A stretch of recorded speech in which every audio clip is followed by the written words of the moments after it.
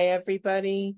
I'm Martha Seelman. I'm the Executive Director of Studio Art Quilt Associates, or SAQA, and we are one of 4 organizations that host Textile Talks. So we work with Service Design Association, the Quilt Alliance, and the International Quilt Museum to put on these talks every week. All of us at SAQA are really excited right now because next week, next Thursday, will be the start of our annual benefit auction. All of the works are donated. They're all 12 inches square, and all of the proceeds go to support SAQA's Traveling Global Exhibitions program. This year, we have 17 exhibitions of about 30 pieces each that are traveling all over the world to be enjoyed by audiences everywhere. I hope you'll go to saqa.com/auction and take a look at the almost 400 gorgeous works of art that will be up for bid starting next Thursday. Hope to see you there. So today, our speaker is Maria Schell, longtime SAQA member, and Maria's famous for her work that is based on traditional quilting, but is very much her own artistic variations on that.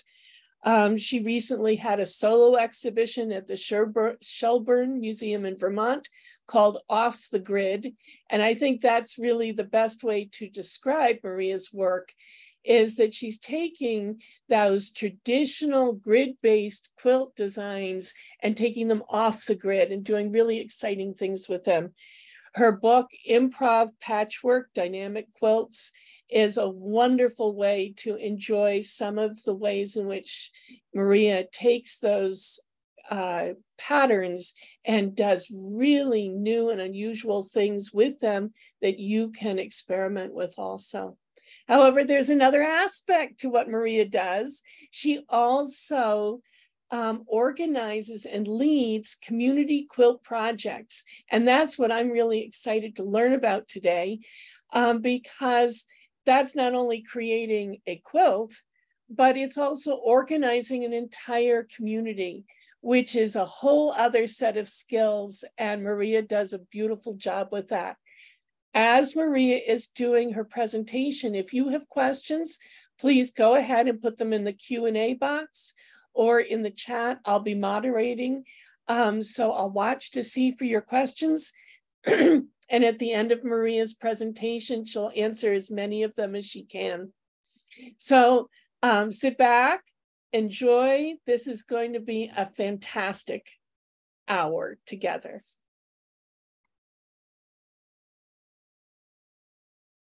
So I think I'm up. Thank you, SAQA and Textile Talks, for inviting me to share this lecture with you. So what I'm going to do next is I'm just going to pull the lecture up, and hopefully we will not have any glitches like we are having right now. So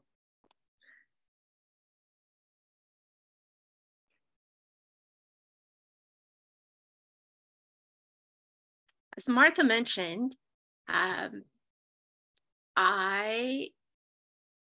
this lecture is called Building Community Through Quilts.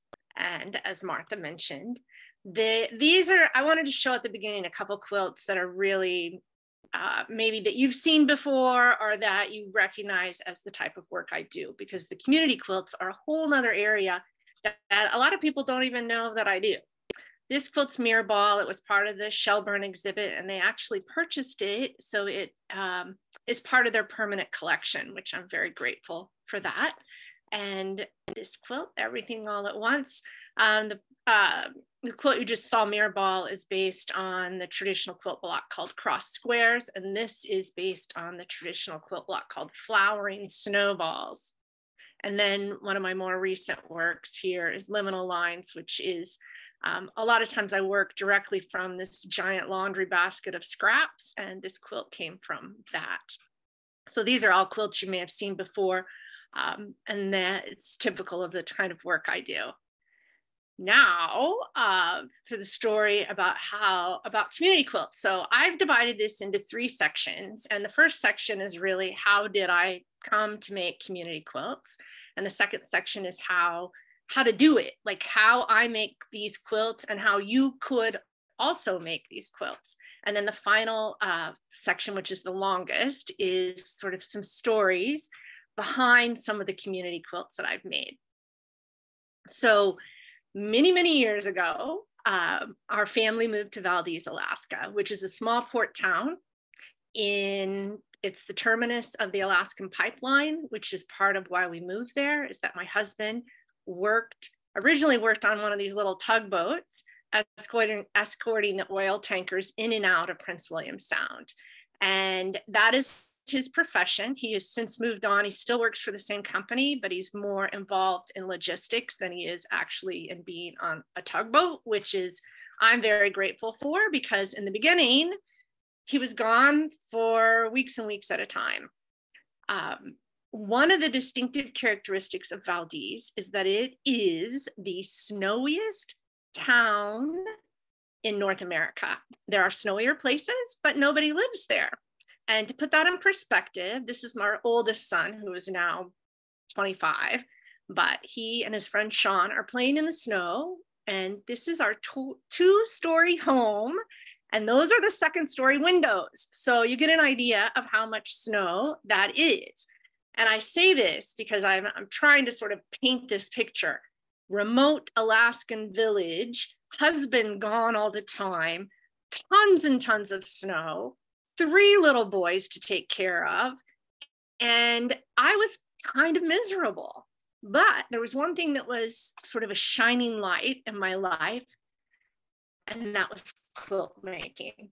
I've always made quilts, but I've always sewn, but I hadn't made a quilt before I moved to Valdez. And there's a little quilt shop there called the Calico Whale.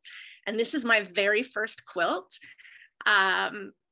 It was a mystery quilt. I went into the shop with my bag of vintage upholstery fabrics, and I learned the hard way how difficult it is to get a 1/4-inch seam if you're working with upholstery fabrics. And from there, I just became obsessed with making quilts. And I think this is a good place to talk a little bit about Gwen Marston, because this is one of the very first books that I read as a quilt maker. And it, as the title indicates, liberated quilt making. It was all about sort of going off the grid and being improvisational and working with what you have. And that really resonated with me. So I'm a new quilter. I've been exposed to this sort of improvisational type of quilt making.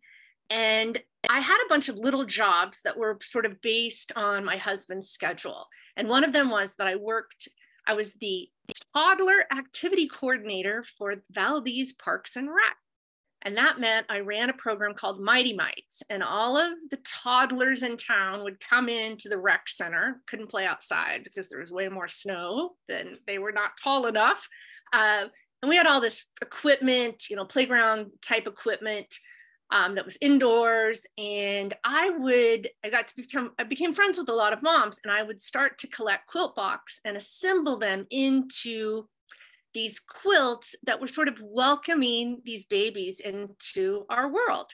And I was obsessed with making them because I love the challenge. A lot of times when people do a community quilt, there are all these stipulations. Everything has to be the same size. And then the person who puts it together uses the same size sashing, and it all just goes together really rigidly.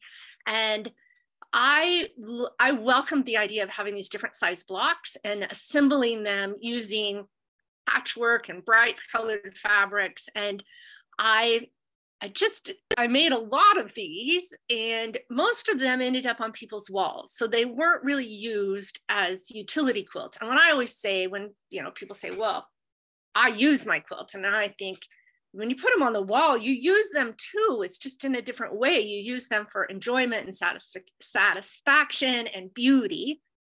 And as I was making these quilts, I realized, and this is a more recent one, actually, I shouldn't say recent. Alina is now a teenager. that as I was making them, I realized that the only people that could participate in the quilt were people that knew how to do piecework or applique, that were actually quilters. And if I could devise a method for bringing a community together and having them make quilt blocks, even if they didn't know how to make a quilt or how to sew. And this, you know, I didn't invent it, but I took this particular quilt making technique, which is fusible applique, and adapted it to my own purposes. And that is what I'm going to share with you now.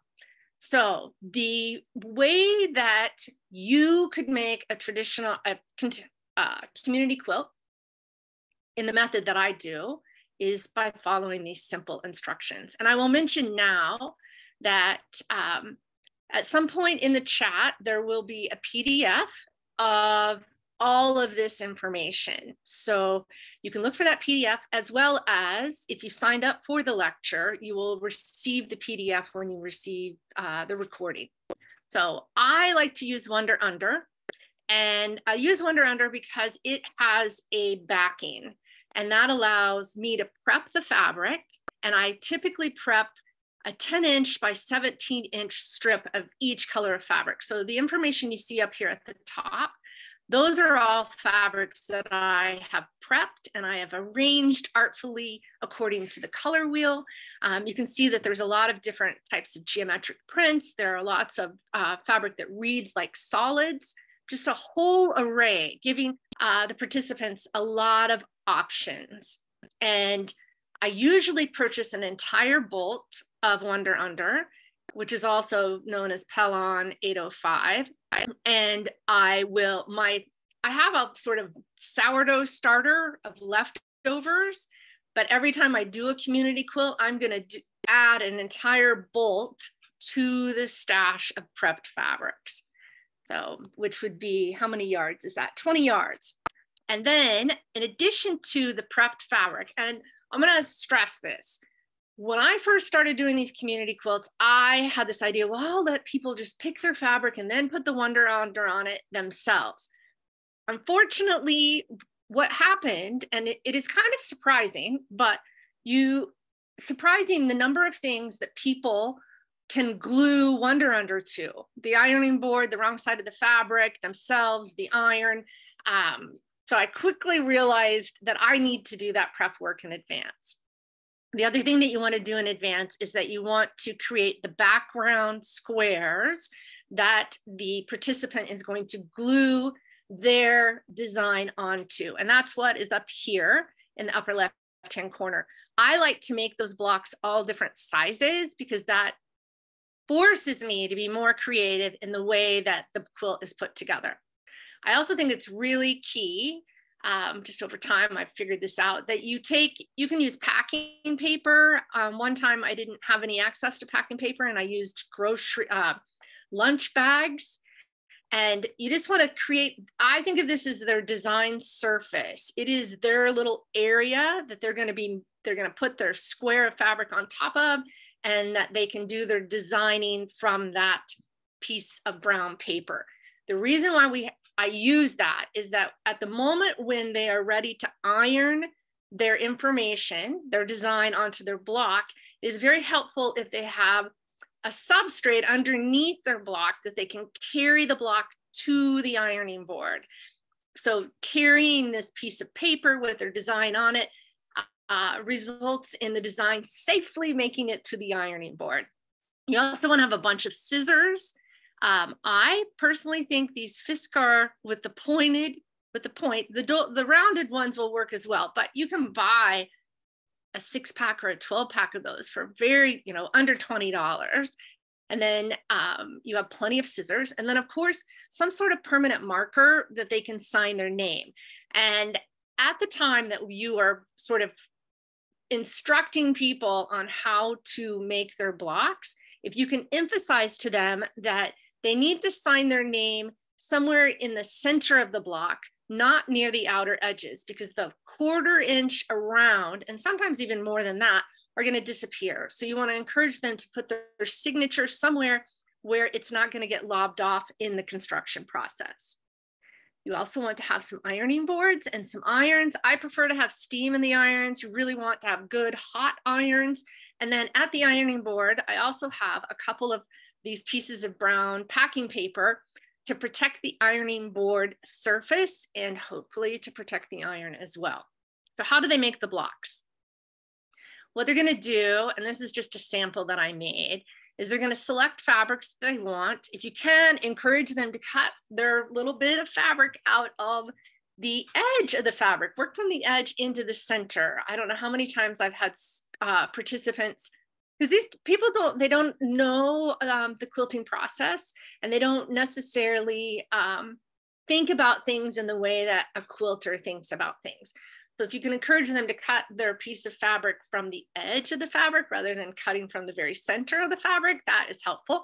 So I've cut out all these different little squiggly sun rays, and I've got my center of my sun. And by using the Wonder Under, it's going to be easier for the participant to cut their shape out because it's backed by that paper backing. And then they can arrange it how they want it on the background. And I would say this is not very good. Over here on the left-hand side, you see how I've got my point of my sun ray going all the way to the edge. I actually should shift the entire design so that it is not coming up against the edge. Another thing that's really important to stress to participants is 4 layers or less. And you might even want to say 3 layers. I actually have had people, which is another good thing to remind people, that I typically, when I set up the room for a community quilt building party, I will have the brown paper, and then I will put a plain block of fabric, and I have that set up beforehand, and I have the fabric going down the center of the table with the pins and the scissors and little containers, so that there are a couple every few participants. I've had a few people who, when they get their block of fabric that they're going to be using for their substrate, for the base, they don't like it. So their idea of how to change it is to glue an entire piece of other fabric on top of it. So you want to try and avoid that, deter that from happening. So encourage them to glue less than 4 layers. So the bottom layer is 1 layer, and then right here, I've actually got 3 layers, and some places I have 4 if I've got my little sun rays overlapping. Once they get the design the way they want it, they're going to remove this release paper.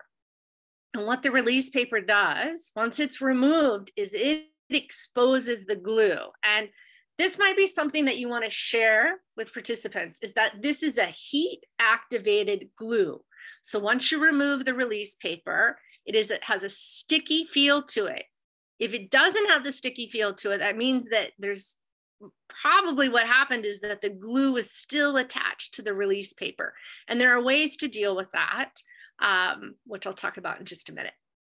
So you've taken all of the release paper off. You have your base, which is the brown paper, and you have your design, and it's all ready to iron. At that point, you're going to go to the ironing station. You're going to carry that all over to the ironing station.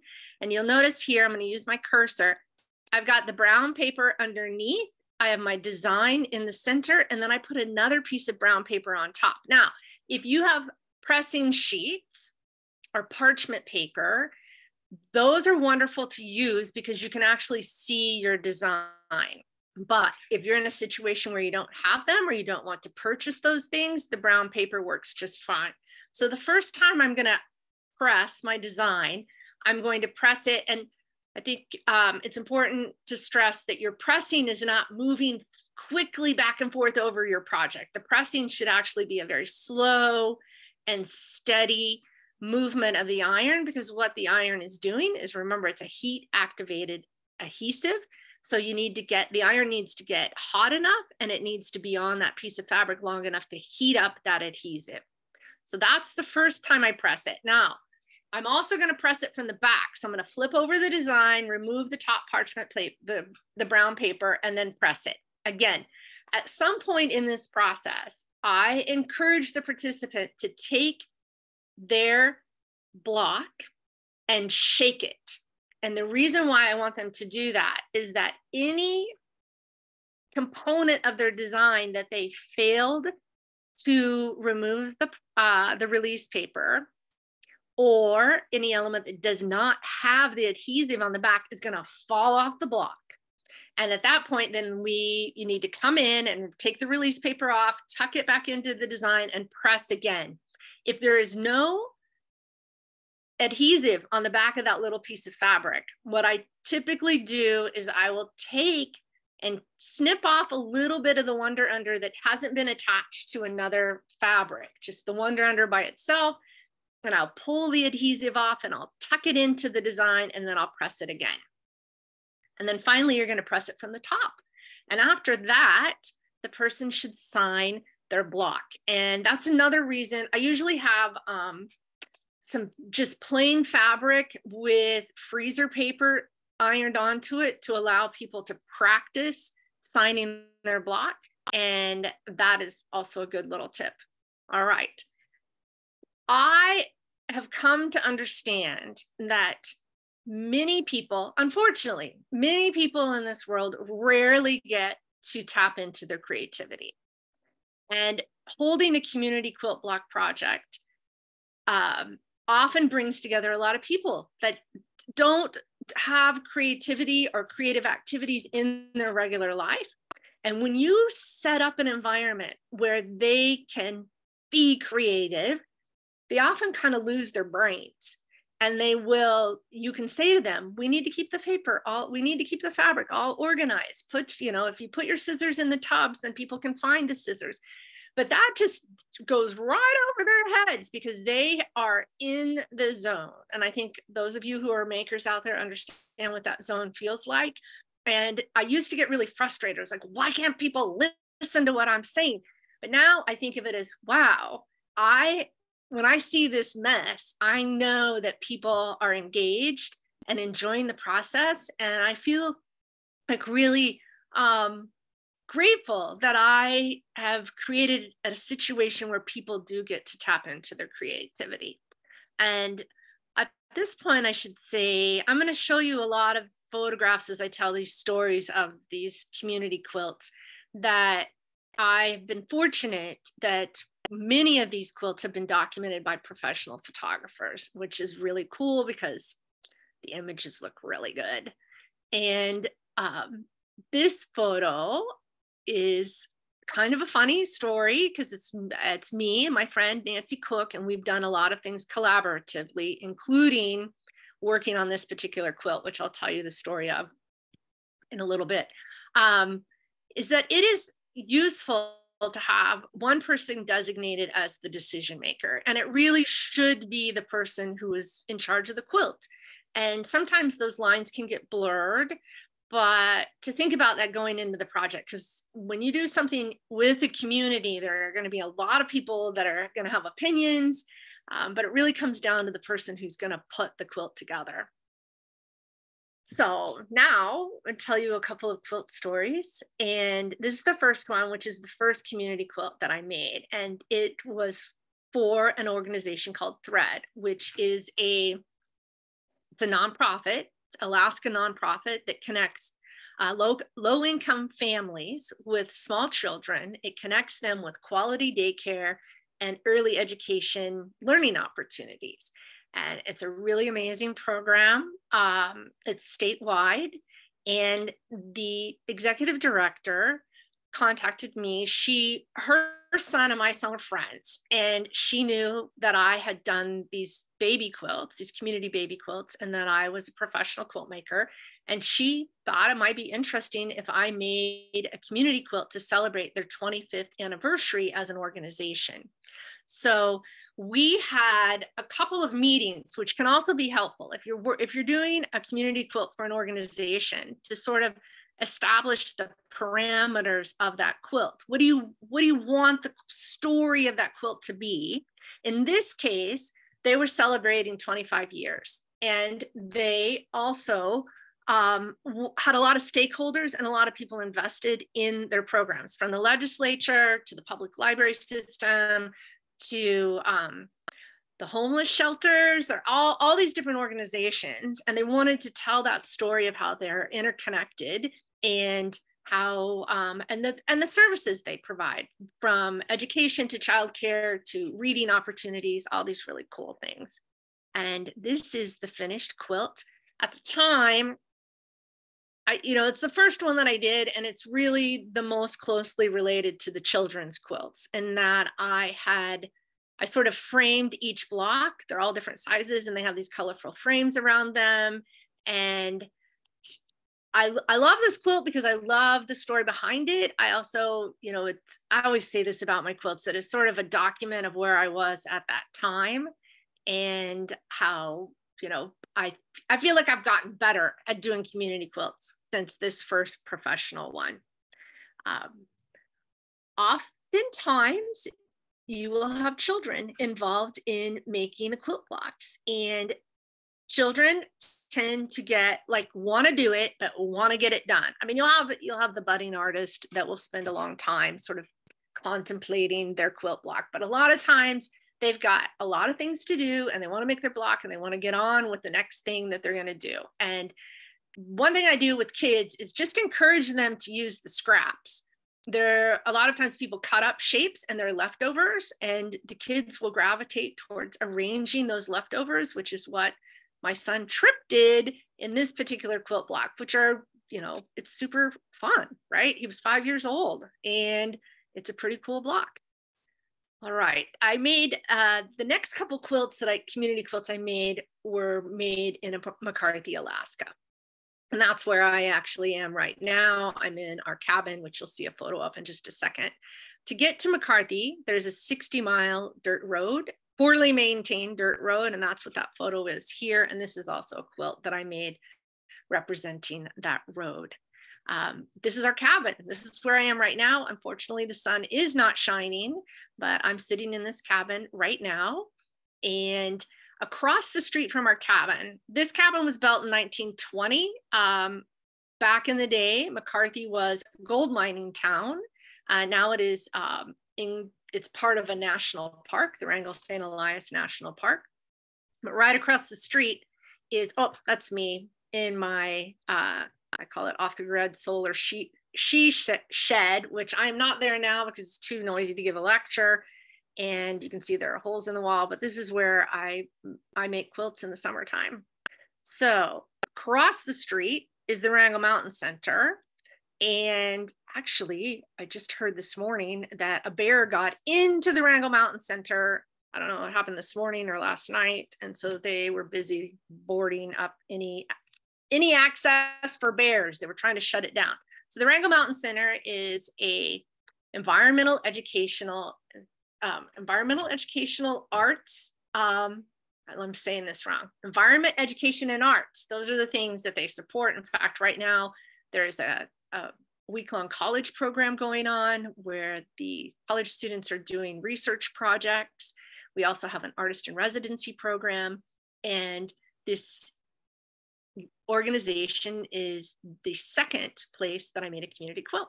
I like to share this photo because it gives you a really good idea. This is artist Mavis Muller. She's a Homer, Alaska artist. She's a Burning artist. I know Burning Man just wrapped up. She's been funded by Burning Man. She makes these beautiful indigenous material sculptures, and then she lights them on fire. This is solstice, which is the longest day of the year. And I just want to point out how we're all dressed because that is summer in Alaska. So Wrangell Mountain Center had a week-long event called Creative Cross-Pollinations. And this is the first time I sort of worked live to build a quilt. So we had a visual artist, that's Margot Class right here, a performance artist, Johnny Gray up here, Margot Class's husband, Frank Sos, and then my friend Nancy Cook, who was the program director. So there's performance art, writing, bookmaking, and quilt block making all happening within, and writing. Did I say that? Anyway, all these events are going on. We've got all these students and it was like the most bonkers thing ever. And everyone made quilt blocks. And then I put them together into this larger community quilt, which you'll see right here, and it's called McCarthy Day. One of the things I like to do now when I make a community quilt is I will often mimic, if someone makes a block that has a mountain, then I will do a pieced version of the mountain. Or if someone makes a tree, then I will do a pieced version of the tree. And that can be kind of a cool way to have this discussion between that sort of surface design and pieced work. And here's a close-up of some of these quilts. Now, I should also say that these quilts are made for the wall, so they're not used. I mean, we look at this little teeny, Allison did these little teeny, she cut out all these little shapes. I quilt all of those down with my long arm. I call this custom light, the type of quilting I do here, which is usually pretty heavily quilted using, I don't change my threads. I use a light colored thread and I quilt the whole thing with the same color thread, but I do stitch every single little teeny thing down so that it does not fall off. And occasionally there will be a piece that didn't have any adhesive on it. So it's really important that you glue it down. And this is the last block from this quilt. I always like to say, who knew Mother Nature had lavender breasts? But she did.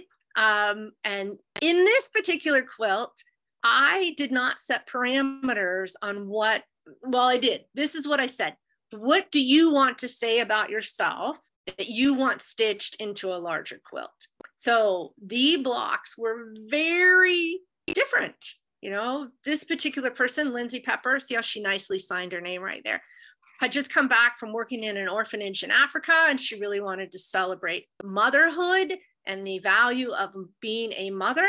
And so that's her contribution to the quilt. And then it's my challenge to sort of figure out how to put all these different voices together in a way that says something that, you know, that celebrates that community.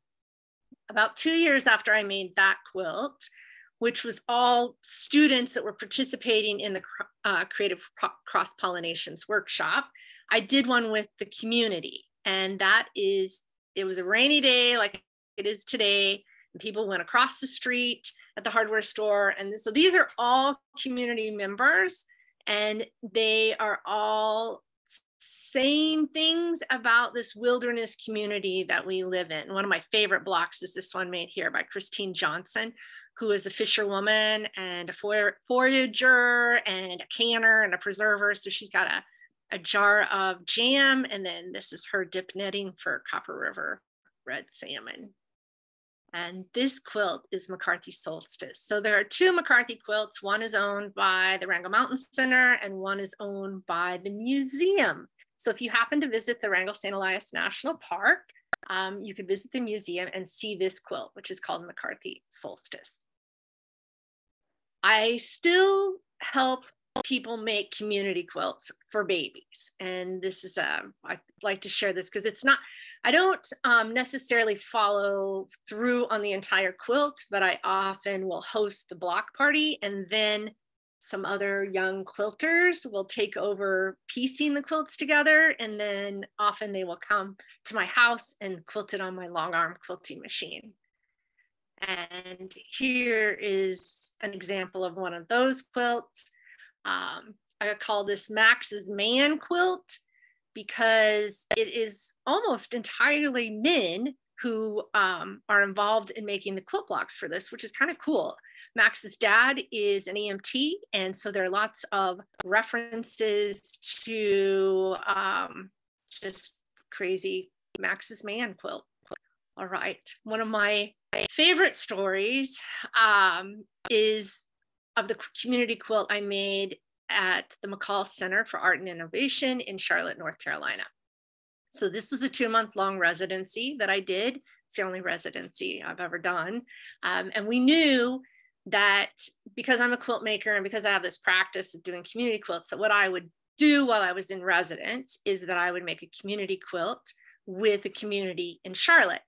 What I didn't know prior to getting there is that I would work with the residents of Moore Place. And of course, I was asked if I wanted to do this, and I did. More Place is a housing first project for formerly chronically homeless individuals. So everyone that lives here, they have little studio apartments, is offered wraparound services. So they have access to education, to developing job skills, to dealing with drug and alcohol addiction, to dealing with PTSD. Like, so there's social workers and people that are just helping them improve their own lives.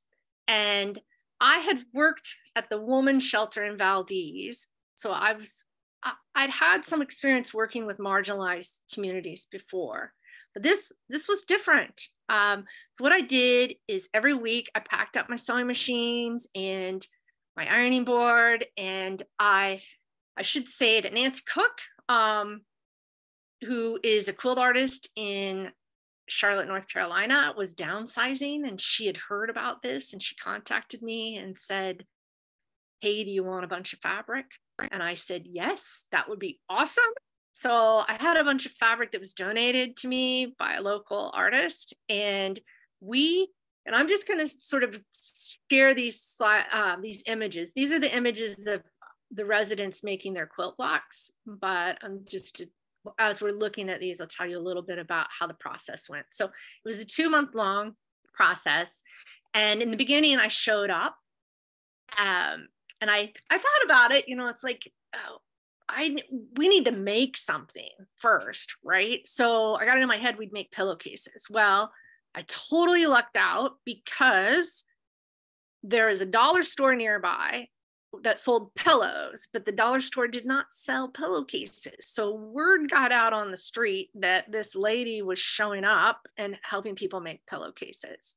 And you'll notice in this particular photo that up here, it's kind of a catwalk. And I didn't notice that there was a catwalk up here. This is where the apartments are.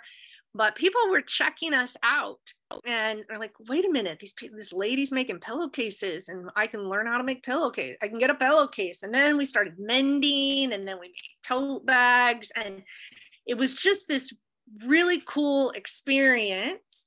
And I had social workers on site say that there were people that participated in this particular event that hadn't participated in any other social activities.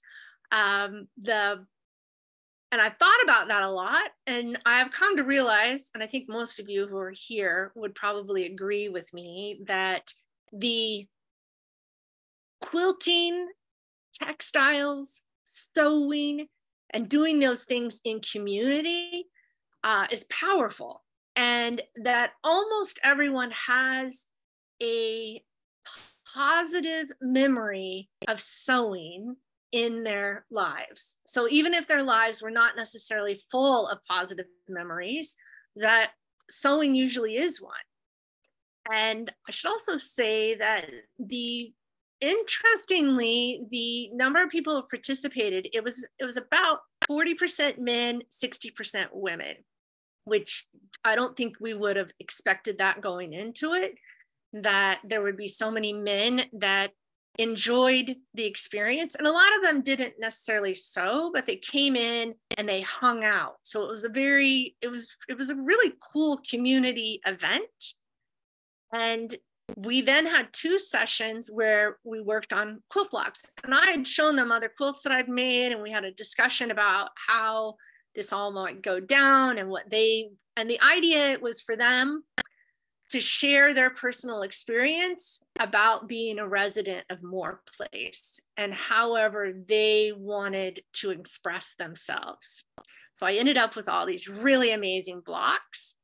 I was also really surprised at how hopeful and joyful the blocks were. It was really the quilt itself is very forward looking. There was a lot of gratitude from the residents of Moore Place for the opportunity to be a resident of Moore Place.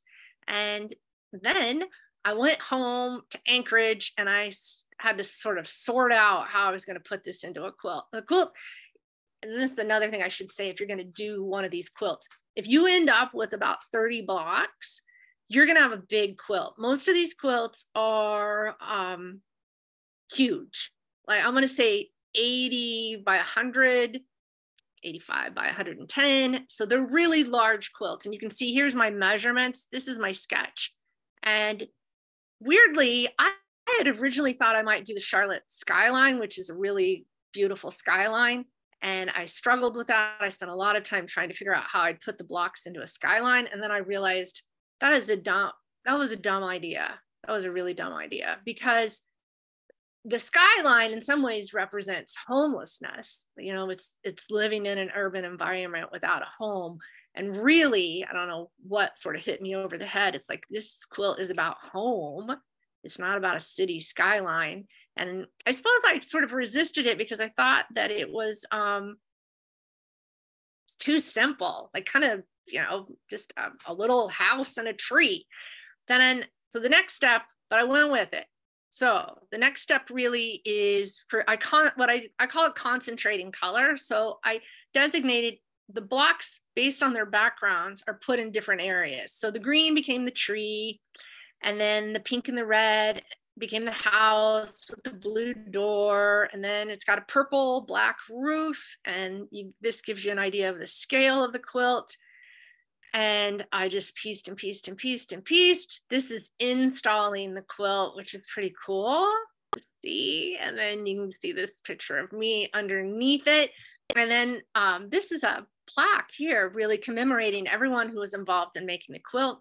One of the things I really wanted to do, which we did, which was super cool, is, and this is my photographer right there, Ben, is we had a First Friday event.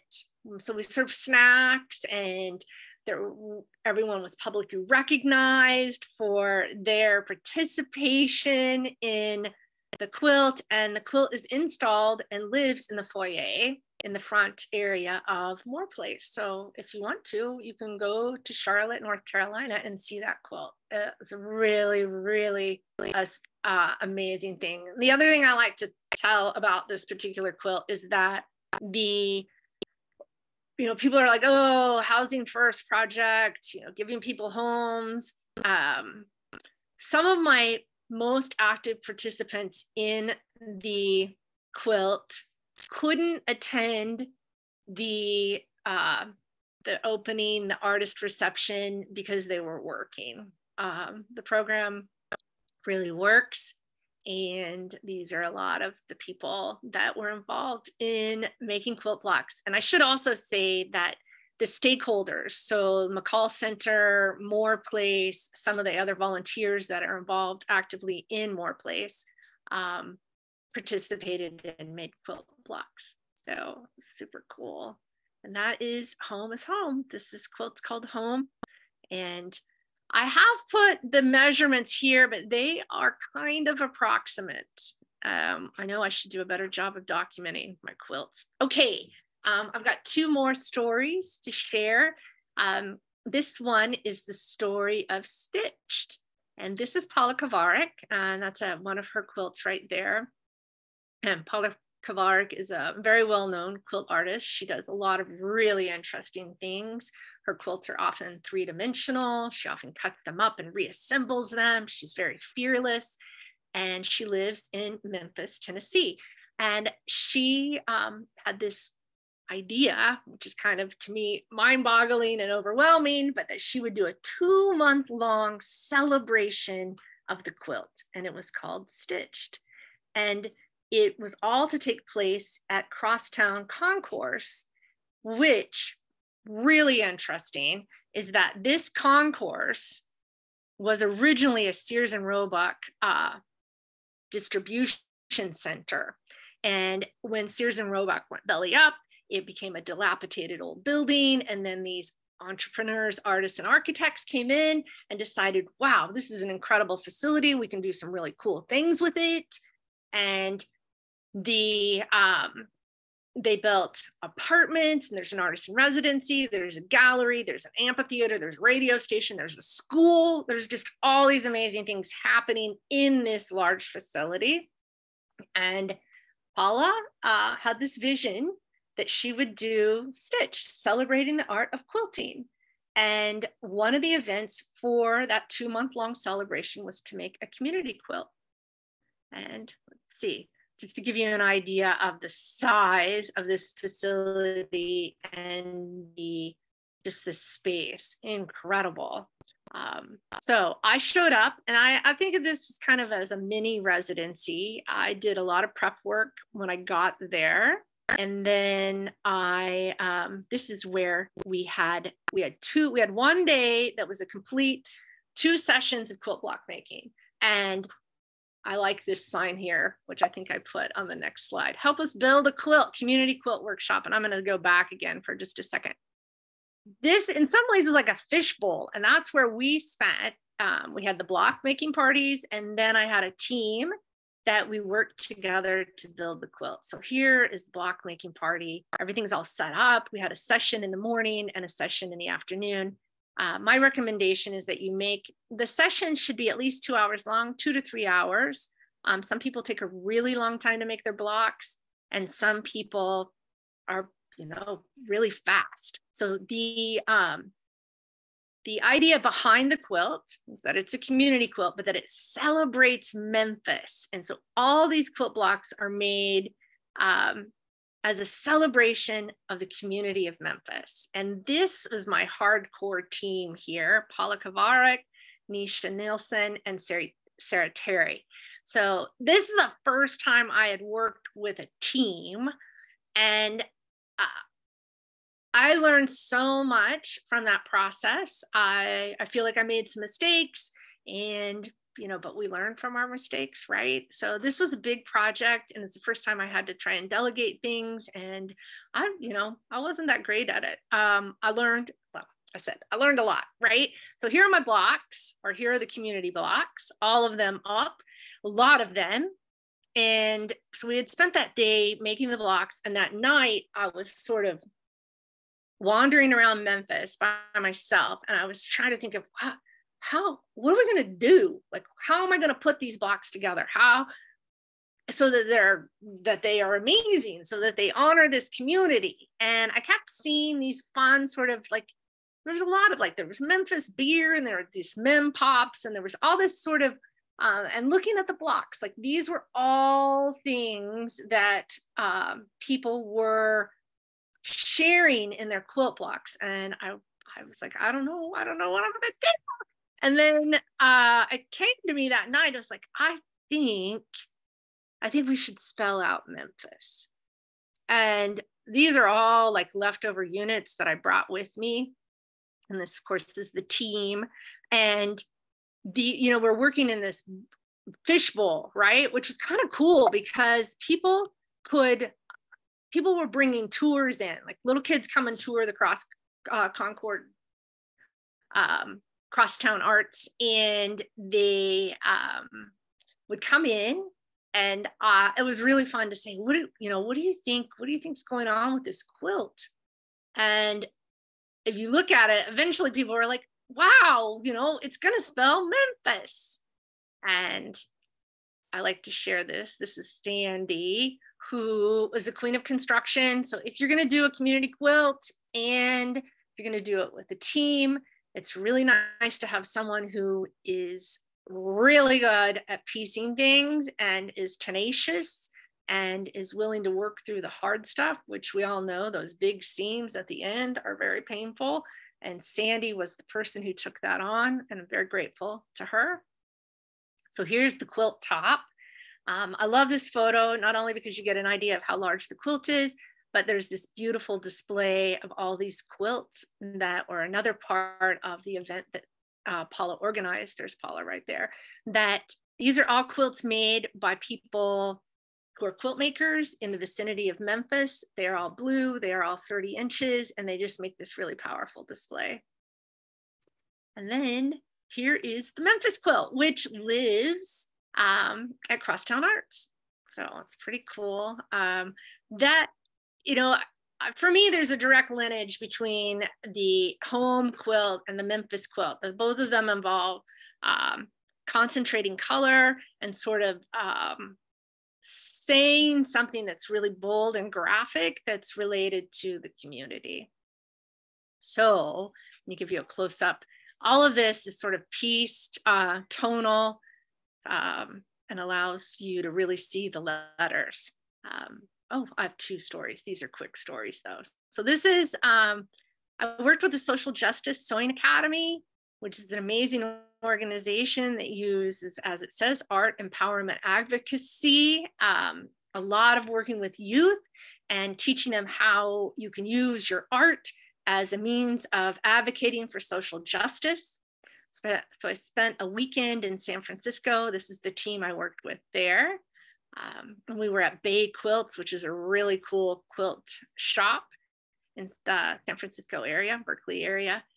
This is a quilt I made a long time ago called Colors Unfurled, which is an American flag. And the reason I'm sharing it is because as we were sort of working as a team, we had all the blocks were already made, and we had to figure out a way to organize them. And the participants, my team, was interested in this idea of making a flag.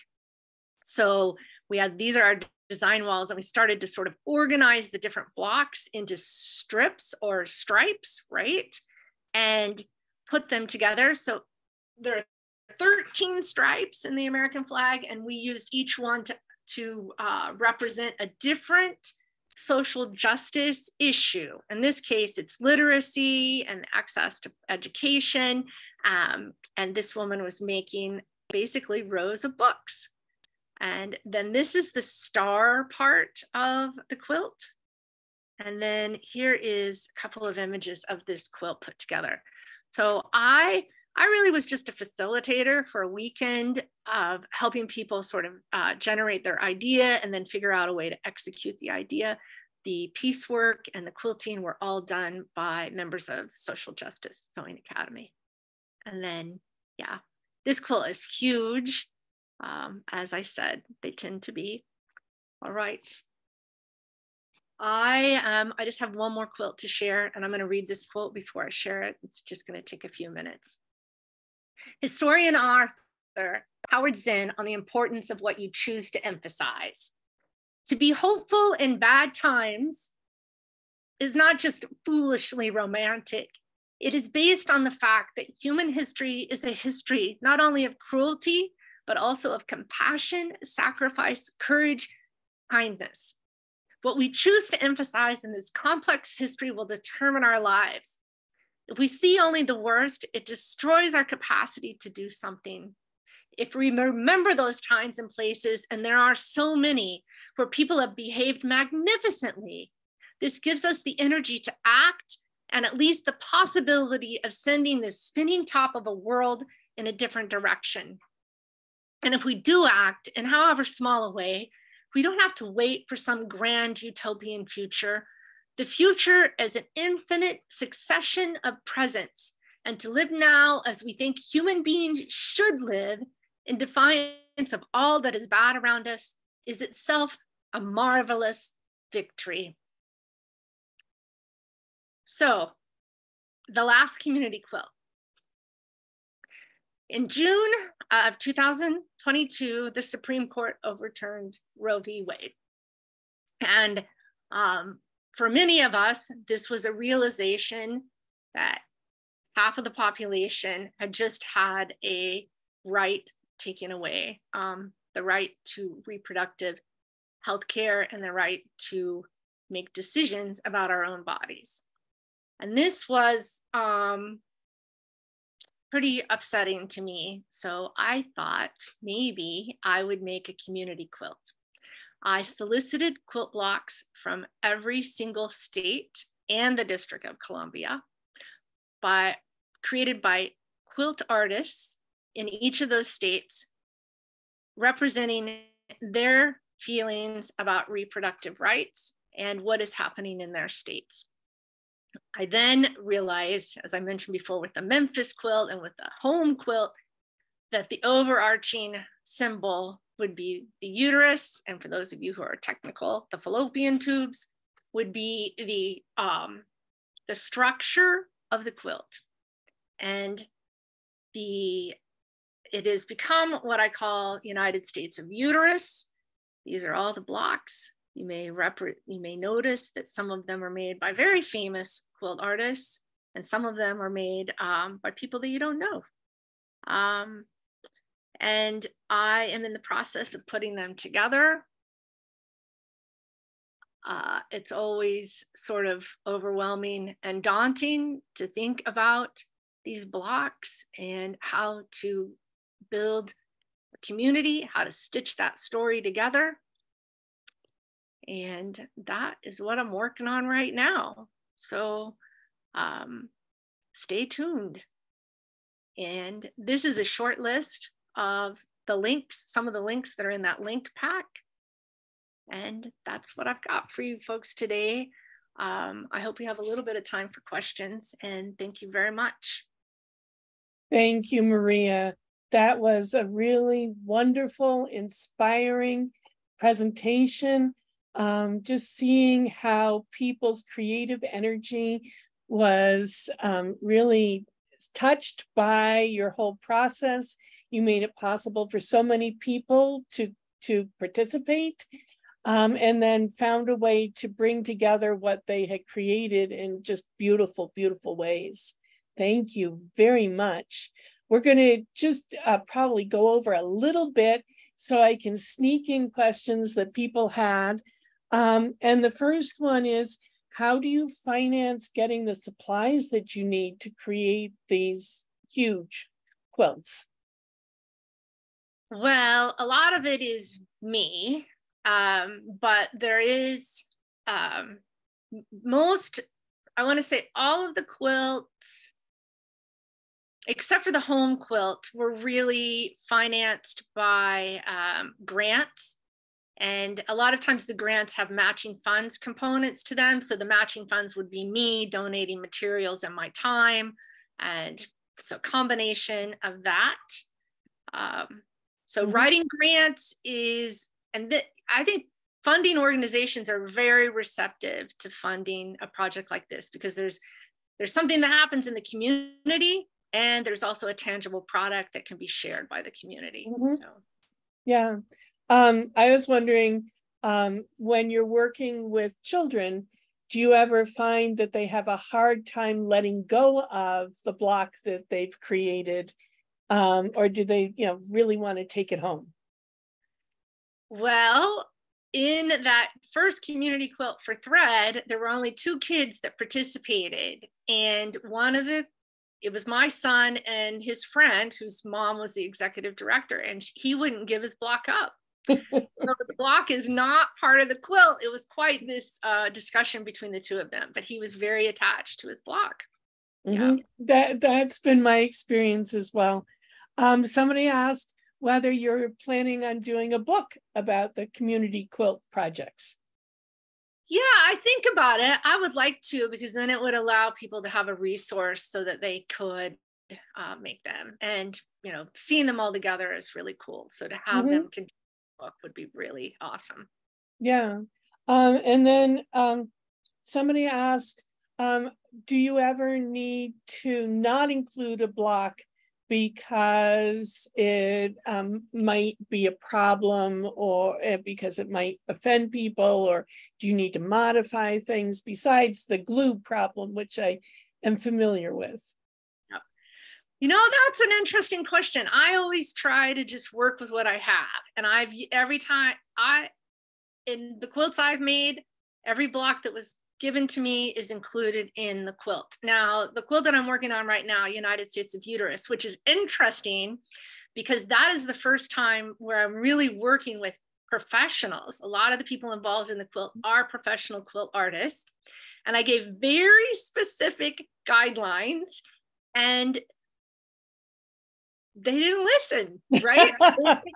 They made their blocks too big. They put things on them that I have to worry about whether or not I can iron the block. They have made them 3-dimensional, like all that. And I said very specifically. So that's going to be an interesting challenge with this particular quilt, is that I am dealing, and each one of those blocks is a tiny work of art. So that is going to be interesting.